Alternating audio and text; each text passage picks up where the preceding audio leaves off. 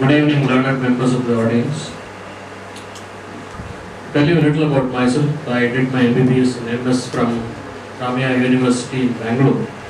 I subsequently did my neurosurgery diplomate of national boards from Apollo Hospital, Chennai. I've been in neurosurgical practice since 1997, right after I completed my MS. And I have a special interest in pediatric neurosurgery. I practice pediatric neurosurgery at Kodambakkam Children's Hospital. And I do adult neurosurgery at Isabel Hospital, Chennai. Today I will be talking to you about low back pain, a condition that we commonly see in our practice and we ourselves have. The recent US national study labeled low back ache as the nation's biggest non-fatal health problem is the most common reason to see the doctor. 60 to 76% of all adults at least once in their lifetime or at least 2 weeks suffered low back pain. 30% of adults at any one time suffered from low back pain. This accounted for 80% of all disability costs and 17% of all bed days. All over the world, increasing industrialization, physical stress, mental tension, life expectancy will make low back ache a major health problem in the next decade. This next decade is already here because this study is about 10 years old now. And we are seeing it. Increasing obesity, sedentary habits and deteriorating road conditions are adding to the incidence. Well, the reasons for low back ache range from most trivial to the most dangerous. We have to diagnose this correctly. It is a disaster to operate on a patient with mild disc protrusion whose main cause of backache is psychological. The patient will not improve and may take the poor doctor to court. It is a greater disaster to treat conservatively with drugs where the real problem is an unsuspected tumor. The patient may die or may become paraplegic for life with double incontinence. Definitely take the doctor to court. There are a lot of differential diagnoses. I will not go bit by bit, but I will just give you the broad headings. Degenerative diseases, stability related diseases, inflammation, osteoporosis, infective, tumors of the bone, both benign and malignant, tumors of other structures in the bone and spinal column, metastatic diseases, other tumors of the neural and neural supportive structures, other conditions in the abdomen or other places, and conditions of the reproductive system. All of these can cause back pain. These include prostatic hypertrophy, prostatic carcinoma, unsuitable posture, and psychological causes apart from malingering compensations. In the case of lumbar disc protrusion, which is the most common cause of low back pain, ask for occupation, exertion, sciatica, claudication, numbness, stiffness and weakness. Also ask for other things like dysuria, trauma, tuberculosis, diabetes and previous surgery. There are more than 100 accepted causes of back pain and incidents of back pain where a cause cannot be found. The most common cause remains wear and tear of the structures constituting the spine due to abnormal use of back and due to poor posture. Also ask for lack of interest, lack of libido. These histories will try to give you at the clinical level itself, at the history level itself, what the reason of the low back pain can be. In a lumbar disc protrusion, the characteristic features include first a low back pain, then a sciatica, spontaneous remissions and exacerbation. Each next episode is stronger and longer than the previous. Some movements of the spine will increase the pain and some will not.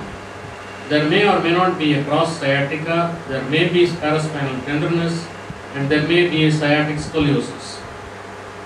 Aggravating factors include bending, forward, sideward, backward, sitting, standing, using a stairs or a ramp, straining, periods, travel by bus, jeep or auto.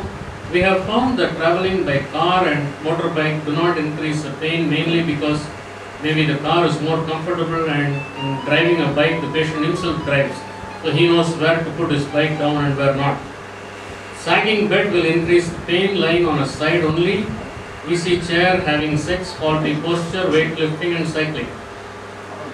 Pain is relieved by bed rest on a flat surface using a lumbosacral belt, traction either intermittent or continuous, exercise, changing the posture, analgesics, anti-inflammatory agents, tranquilizers and other drugs.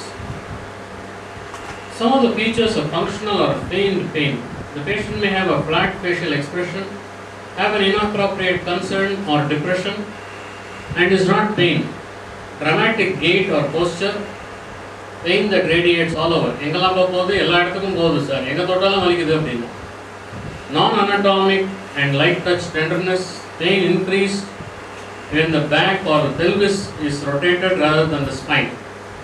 He will be able to put his leg up in a sitting position but won't be able to do that in a lying down position. He will complain of weakness or sensory disturbance in the entire limb or body, or have other classical features like unilateral glove and stocking anesthesia, horizontal sensory level, disc joint vibration sensation and so on. Most often organic and functional disease present together.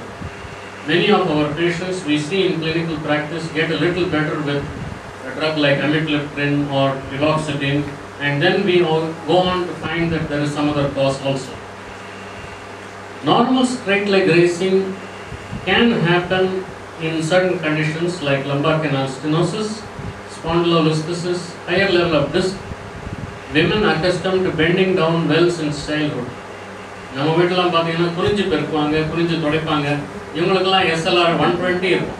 So நம்ம ப்ராக்டிஸில் கிளினிக்கில் 90 degrees பார்த்தோன்னே we say it is normal. அது 120லேருந்து 90க்கு வந்திருக்கும். And in malingering.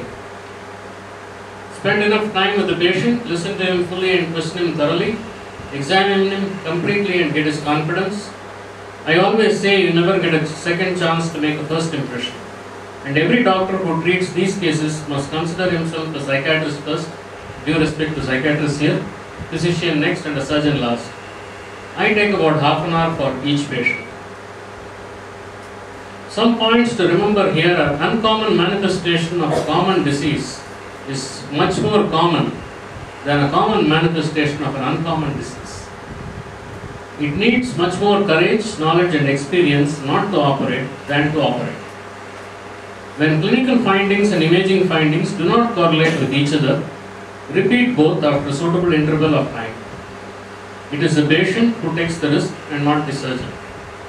Although the mortality percentage of an operation may be 1%, the person who dies loses 100% of his life.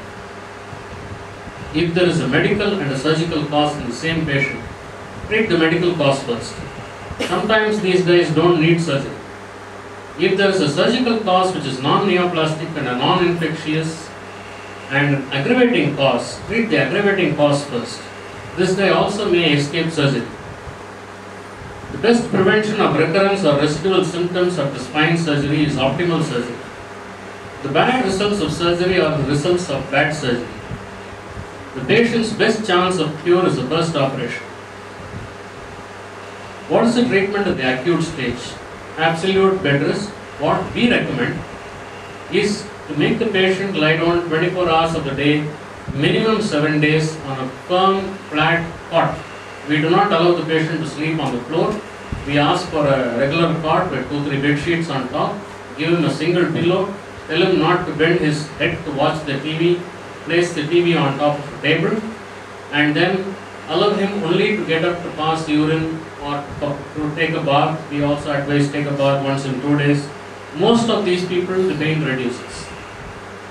Local heat analgesics, anxiolytics, exercise we advise only after the pain subsides. Lumbosacral belt is useful most often after the condition has been treated on the remission period. Well, I will give you some prevention and relief tips because I understand and I know that most of us also suffer from back pain. When you are standing, whatever you are doing, get one foot supported a little higher. When I operate, I always stand on one leg and the other leg is on top of the base of the operating table. And I lean slightly on the table, make sure the table doesn't shake. Keep the working surface halfway between the waist and the wrist while standing. And this is true for housewives also when they work in the kitchen. While sitting, the feet should be supported on the floor and not dangling. I use a chair where the height can be adjusted. Give a proper support to the lower back. Choose a chair with an armrest. If you are using a reading stand or a computer monitor, make sure that you are not bending forward or turning sideways. Many of us have a computer in the consultation room. Try to put it as close to your straight line of vision as possible. If you have to sit long hours, get up once in an hour, take a small walk. If your patient is working in an office which is very cramped up, ask him to stand up, try to bend at his knee, try to sit down as if sitting in a chair, something like that. You can ask him to do this. Hold for a couple of seconds, then go up slowly. That will exercise his knee. Actually, it exercises about 16 muscles all at the same time. And this can be done for about 4 or 5 times, and then he can go back to his chair like a software professional. And these guys don't have recurring problems. While you drive, any gap between the should be at a higher level than the hip, and this you can adjust by pulling the seat backward or forward. If you have long journeys, you can stop every hour, get out, have a small walk, and then get in the car. When you get out of the car, you swivel the whole body towards the door. Don't jerk up. And then put your feet on the ground, then get up. On lying down, use a firm bed with a good mattress. I would suggest a rubberized coir mattress, which is thin. Avoid lying on the floor, because when you get off the floor and get up, you have to twist your back and push yourself up. It is very bad on the back. Avoid slouching or swinging. Use a single good pillow and try a pillow under the knee the days you feel very much pain in the back. When you are carrying things, use both arms. Carry smaller loads than one larger load. If the load cannot be divided, hold it close to the body. If you are pulling or pushing something, keep the back straight. Need not be vertical. Bend at the hip and knee. Use the legs rather than the arms. If you have a choice, pushing is much better. So don't pull. When you are lifting something off the floor, bending forward to lift items is not a good idea. When you approach the object, relax at your knee, bend your knee. Try to sit on the floor as close to the object as possible. Keep your feet apart. Try to hold on to the object with both hands. If you find it too heavy, ask for help. Don't do it yourself. Lift the object gradually. Most of our patients give the history that they tried some sort of a new gymnasium exercise, or they tried to move furniture at home. This always happens. Posture, mobility and exercises. Good posture is possible only with a good mobile spine and a good muscle tone. The spine loses its shock absorbing capacity when there is no flexibility and the supporting muscles are weak. Change your lifestyle. I have told this to patients and to doctors, but nobody listens. What I do in my practice, because I also had back pain when I just finished my general surgery, I started walking to my clinic. My clinic is about 0.75 kilometers from my house. So whether it is rain or shine or midday or late in the night, I always walk. The car stays at home only for long journeys. Do not exercise when there is pain. Well, who will do the surgery? If there is a root compression or a spinal canal tumor, we maintain that the neurosurgeon is better trained to decompress. If there is a spinal column tumor or unstable spine, the orthopedic surgeon is the king. We have a new breed of surgeons called as spinal surgeons, and these people are threatening to take both our patients away because they are good at both. Collaboration is always essential, and it helps the patient in the long run. What are the indications for surgery? Emergency urinary retention, absolute sequestrated fragment, canal stenosis, progressing deficit. Relative indications are massive disc protrusion, multiple disc protrusions, non-progressive deficit, severe pain interfering with occupation, failed conservative treatment for 3 weeks. This is the US recommendation of 3 weeks. Rarely we follow it. We say that if you don't get better in about 12 days or 1 month, whichever is beneficial to the patient, because we get patients who are contractors who travel a lot, then we say you go in for surgery. Bladder involvement is important because if the preoperative urinary retention is 1 day, it takes 1 week to recover. As you can see, if the preoperative retention is 1 month, it almost never recovers. The longer the preoperative neurological deficit, the longer the postoperative recovery. The greater the preoperative neurological deficit, the less complete the postoperative recovery. So once you decide this guy needs surgery, please go ahead and get it done at the next opportune moment. There are several varieties of the way surgery can be done: endoscopic, fenestration, hemilaminectomy, total laminectomy, automated percutaneous lumbar discectomy, laser assisted. What I would do is a laminectomy and look at both sides. If the patient is somebody who is walking and has to drive a lot, I would do a hemilaminectomy. Well, posterior decompression of the nerve root, excision of protruding disc, excision of the degenerative disc, this is the steps of surgery. Excision of all the disc material, interbody fusion. I don't do the last three, but these are also the steps involved. What is failed back surgery syndrome? 20 to 40% of the patients come back to you and say, "Doctor, I am getting pain again." Wrong indication for surgery. A cause that is not surgically treatable that you've done surgery for. Wrong diagnosis, like surgically treatable tumor but you removed an incidental disc. Diagnosis and indication correct but surgery incorrect or inadequate. Postoperative complications. We get a good measure of failed back syndromes. Most of these are because the disc has recurred at a different level. Now I have not included that here because by definition FBSS does not contain that, because this is the same disease that has come elsewhere. As far as the patient is concerned, he comes back and says, "Adhe vali apdiye irukku," and the MRI will show a different level. That is because the patient is not exercising. The patient is not following your instructions. There is something called as chemonucleolysis. I do not do it, but this is the information regarding that. Injection of thymopeptine or collagenase or hydrocortisone, even ozone, is tried into the disc. The disc reduces, the inflammation reduces, and therefore the pressure reduces. It can be done only purely in a case of disc protrusion without sequestration. These are the contraindications and complications. My philosophy is be conservative in opening weight for a definitive indication. Be radical in decompression of root, look at all possible sites. Be conservative in fusion, wait for a definitive indication. We will go to the next condition. Dr. Arunachalam stopped me, the talk is designed for 21 minutes, you want me to cut down, I will cut down, there is no problem. Spinal epidural abscess is a rare condition, therefore it is likely to be missed. It's a surgical emergency. Early treatment leads to excellent recovery. If you delay 2-3 days, the patient may not recover at all.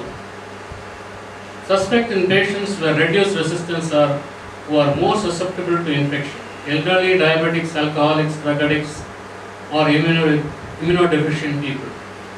Locally, there may be a bed sore, osteomyelitis, psoas abscess, retroperitoneal abscess, previous LP, previous epidural injection. Distant urinary tract infection, subacute endocarditis, enterogenous sepsis, dental or lung infection. This is an MRI. I have not brought the MRI of the lumbar disc prolapse because all of you would have seen it. This is an epidural abscess. The enhancing area is the enhancing area which you see as white, that is the epidural abscess. A simple laminectomy will get the abscess out and the patient will be relieved. It's a surgical emergency. Contraindications are only if the radiological lesion is small and resolving or the neurological deficit is recovering. Spondylolisthesis. There are varieties: dysplastic, rhythmic, degenerative, traumatic, pathological and post-surgical. Plain X-rays, special views and MRI help in the diagnosis, as well as in lumbar disc also. Do a plain X-ray first followed by MRI. This is a case of spondylolisthesis. There are grades in this: grade 1, grade 2 and grade 3. Most or all of these will need surgery at some point in time, so it's better to be done when the patient is relatively better off. Physiotherapy, flexion exercise, brace immobilization, activity modification, significant or debilitating progressive neurologic deficit, spinal fusion with or without compression, decompression with or without reduction. Another important cause of low back pain is ankylosing spondylitis. Chronic back pain commencing insidiously in a patient aged between 20 and 40 years. Early morning stiffness, pain decreases throughout the day, improvement with exercise, limited chest expansion, and progressive limitation of movement. Plain X-ray will show a bilateral sacroiliitis, elevated ESR, elevated C-reactive protein are confirmatory. I know you will object when I say C-reactive protein is confirmatory, but you have to take it all together. Osteoporosis or Paget's disease is a radiological diagnosis. Would you like me to stop? Okay. Okay. Sudden, the talk is programmed for 21 minutes. So it encompasses every cause that is common in clinical practice. There is sudden or acute pain with or without local tenderness, with or without deformity, may indicate vertebral body collapse fracture, and active treatment is indicated. These are pictures of osteoporosis. Fluorosis, especially seen in Andhra Pradesh and India, also seen in Libya and Ethiopia. Pain and stiffness start in the lumbar region and spread upwards. There is restriction of spinal movements, vague discomfort and paresthesia in the limbs and trunk. Later on, stiffness and pain spreading to dorsal and thoracic regions. Both are same. Sorry for the typo. We check the urinary fluoride level, bone fluoride level, and a plain X-ray. Plain X-ray will show a coarsening of trabecular pattern, starts in the lumbar region, and later a blurring and fusion of trabecula. Finally, a marble white appearance of osteosclerosis. CT will reveal the presence and extent of ossification, reveals the site and degree of canal stenosis. MRI reveals the site and extent of neural compression and is absolutely essential before surgical intervention. Spine is the most common site of skeletal involvement of metastatic tumor. The first and most universal symptom is pain. This begins insidiously and progresses relentlessly, persists despite rest. Usually localized, and there may be a history that the patient was operated earlier. These are pictures of spinal metastasis. This totally destroyed the body coming onto the spinal canal. The neural foramen is not seen. Spine tumor, ESR, tumor markers, chest X-ray, CT, MRI, bone scan, biopsy, decompression, radiotherapy, chemotherapy. Still the pain may not go. Spinal tuberculosis, locally symptoms and general symptoms.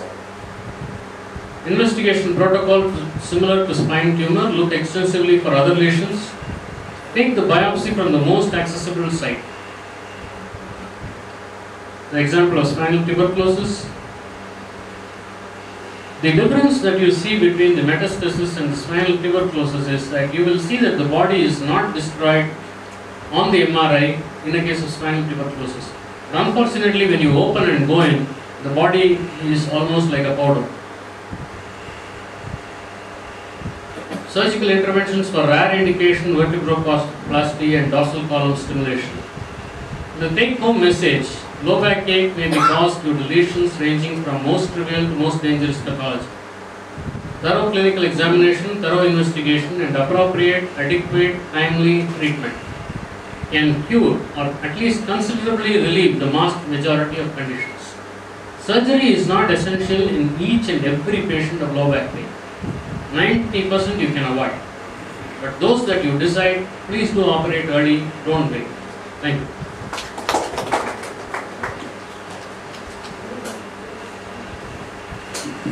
Any questions? Yes, sir.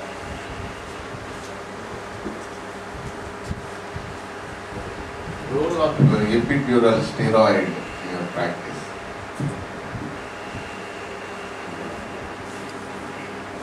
When I was training, epidural steroids I saw worked well. When I started practicing, somehow I was not attracted to it. I do not do it. But I do not deny that it offers relief.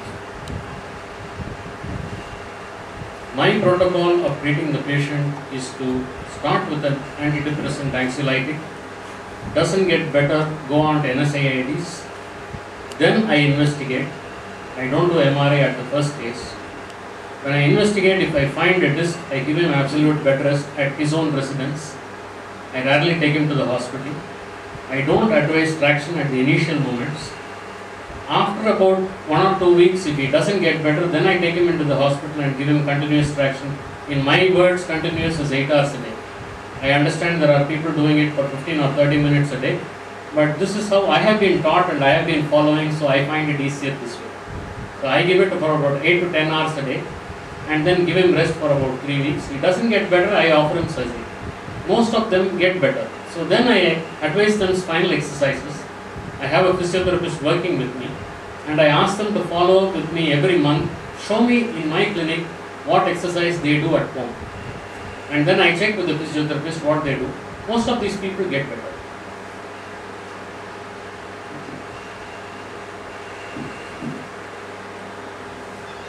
If there is no question, thank you very much. It's a lecture. Actually,